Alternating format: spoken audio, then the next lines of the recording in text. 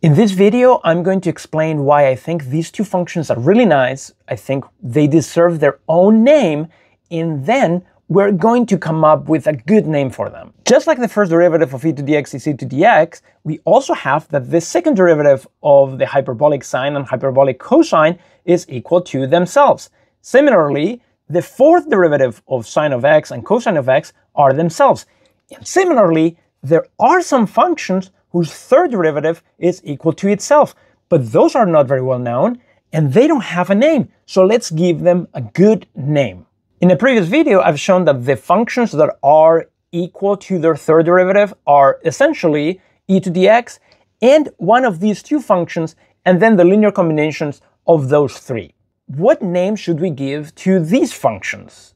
Why are the hyperbolic functions called hyperbolic anyway? The reason is that just like cosine and sine are defined to parameterize the circle of radius 1, the hyperbolic cosine and the hyperbolic sine parameterize a hyperbola.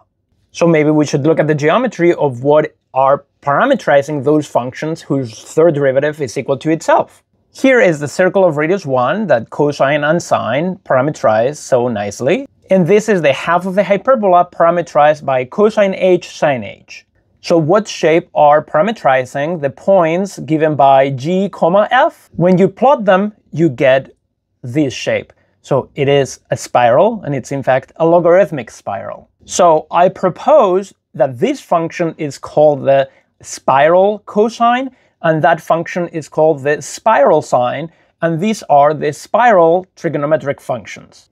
And then the spiral trigonometric functions are parameterizing the spiral given in polar coordinates by r is equal to minus theta divided by the square root of 3. And now this is how the spiral trigonometric functions fit in this family of functions between the hyperbolic ones and the regular trigonometric functions, such that sine s third derivative is equal to sine s, as cosine s third derivative is equal to cosine s. So that's their name, the spiral trigonometric functions. What do you think?